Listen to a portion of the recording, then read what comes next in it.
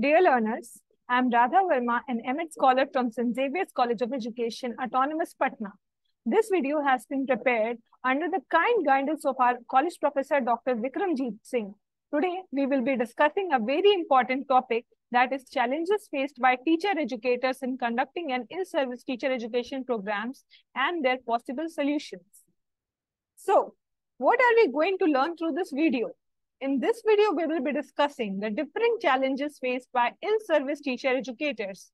Meanwhile, we will also be pondering upon various solutions that may help us in dealing with those challenges. So, let us begin.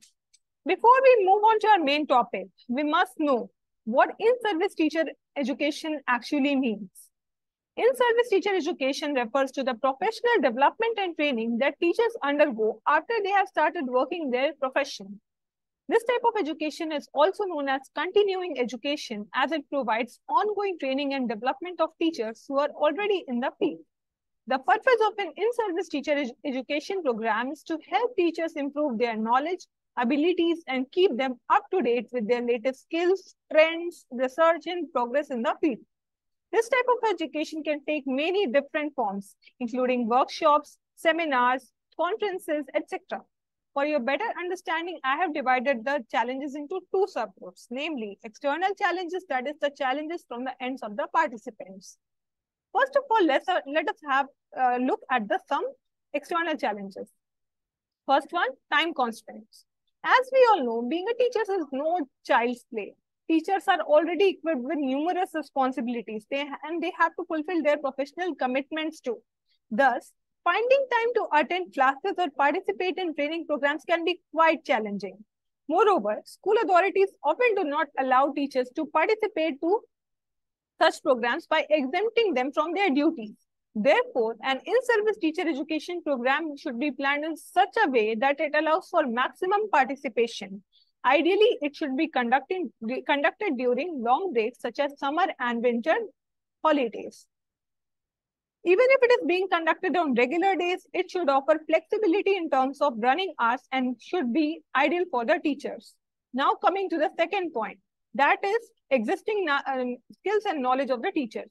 In-service teacher education aims to enhance the existing skills and knowledge of the teachers, but sometimes teachers may not be open to accepting changes and are inconsistent in their nature. They may resist changes, they may show a lack or unwillingness to change, leading to discomfort and hindrances in the path of in-service teacher education. This reluctance or intolerance can only be set aside by making them understand the relevance of the program and encouraging collaborative activities through which they may develop a positive attitude towards the program. The idea is to add more to their already existing skills and make their tasks easier. Remember, but not to question their effectiveness as a teacher. Point number 3, lack of interest or motivation. Many times, teachers may participate but show little or no interest or enthusiasm due to a lack of motivation, leading to decreased engagement and limited professional growth. Therefore, to ensure motivation for the participants, there should be wider room for reinforcement and cooperation, allowing for greater motivation. Point number 4, previous knowledge. Sometimes teachers' prior knowledge acts as a constraint. For example, teachers who do not consider online learning effective may become uncomfortable or not willing enough to participate in the online seminars or workshops. To involve them in the process and ensure their participation, all their biases should be removed beforehand. Number 5, there's individual differences. India, being a diverse country, exhibits a large number of people from different cultural, social, religious, and racial backgrounds.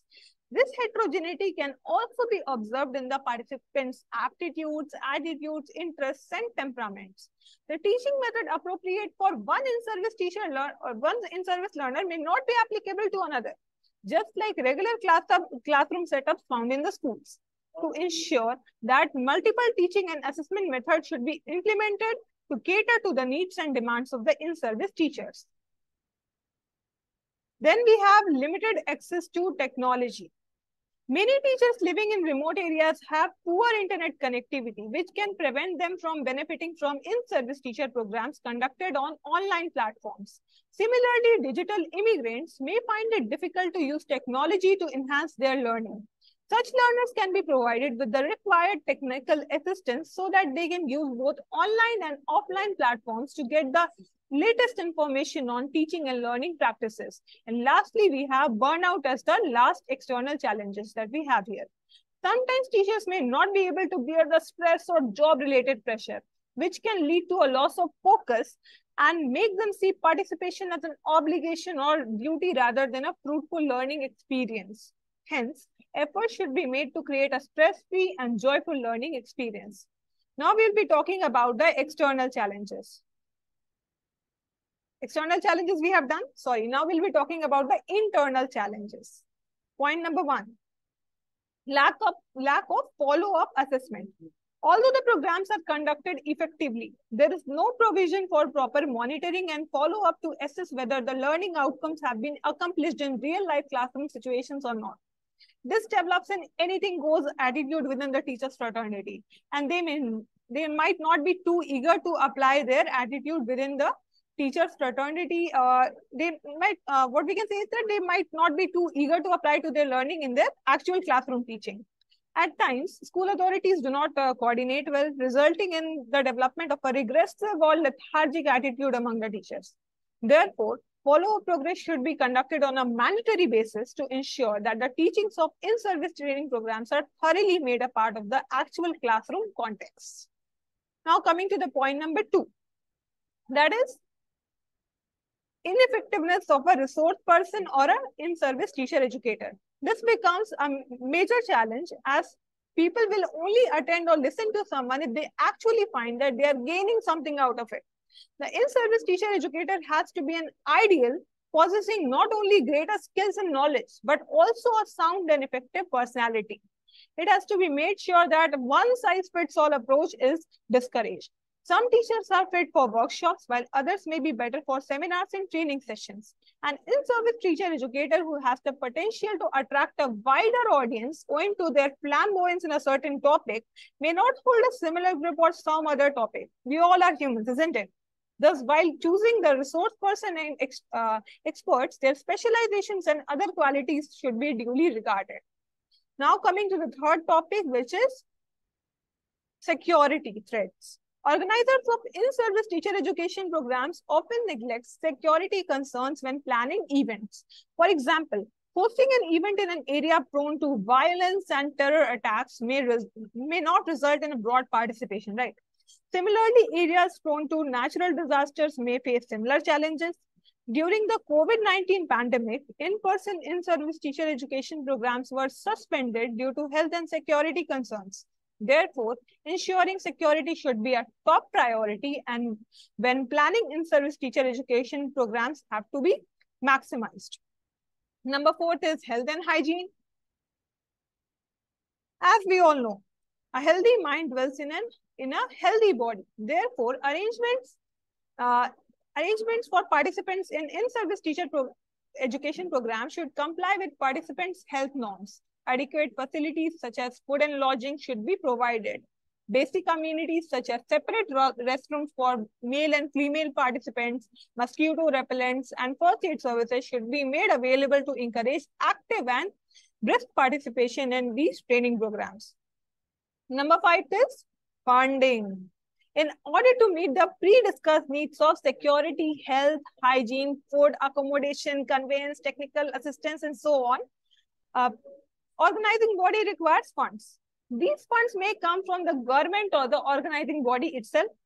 Sufficient funding must be allotted to maintain at least the minimum quality standards for these programs.